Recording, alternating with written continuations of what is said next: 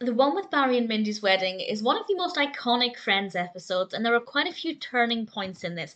This is the 24th and final episode of the second season of Friends, directed by Michael Lembeck, and there will be spoilers from this point onwards. I won't spoil anything that happens in future episodes, just in case you're quite new to Friends and haven't seen beyond this point, but absolutely there will be spoilers for this. And I will leave the wedding discussion for a moment because I feel like that's obviously the biggest part of this episode, but I'll discuss the other narratives first. And we have one involving Joey. Joey's up for this part, but he has to kiss a guy, and he's very nervous about this.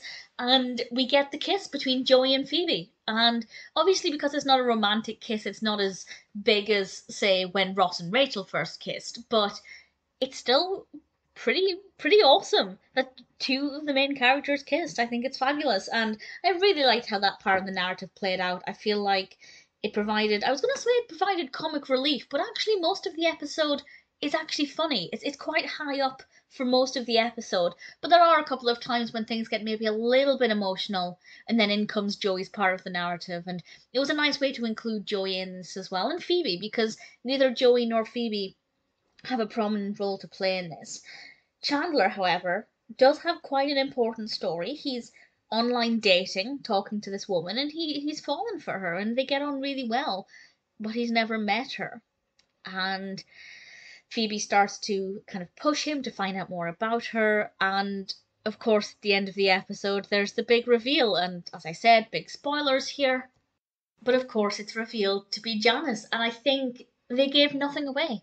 They absolutely did not give the game away at any point. I don't think anybody would have ever suspected it was Janice, and it was just rather awesome. And I think it's another, it is a big turning point because of what happens, and it's obviously very unclear what's going to happen between Chandler and Janice. And obviously, I can't say anymore because I don't want to spoil what happens in the next season. But I think it's pretty great.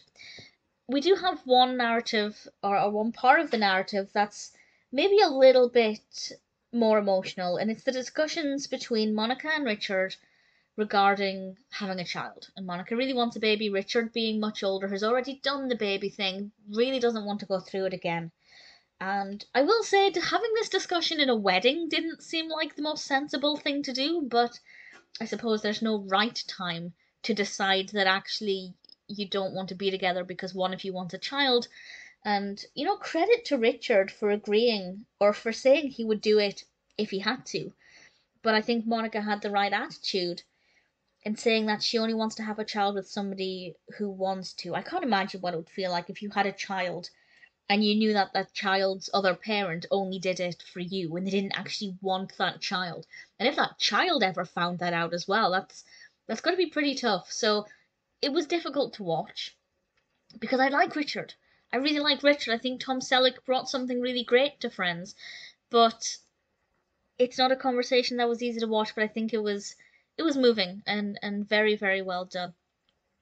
And obviously the big one, Barry and Mindy's wedding. Rachel's dress is easily one of the most iconic Friends costumes ever. It's just hideous and gorgeous at the same time.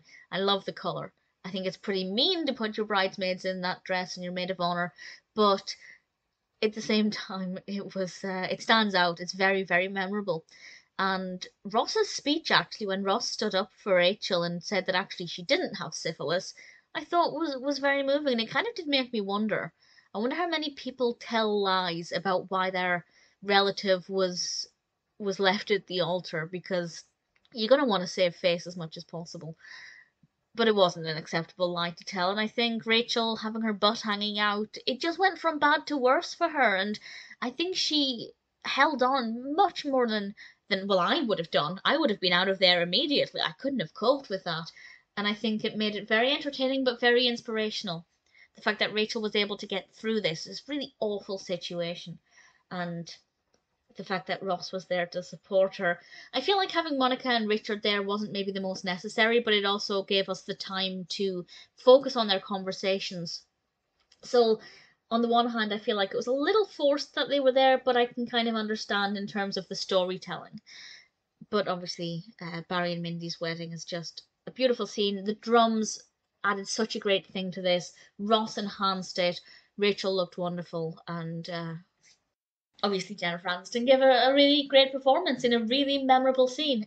This is definitely one of the most iconic Friends episodes, one of the most final, or the most iconic season finales, and obviously we have some important things with Monica and Richard, Chandler and Janice, and I can't talk more about that.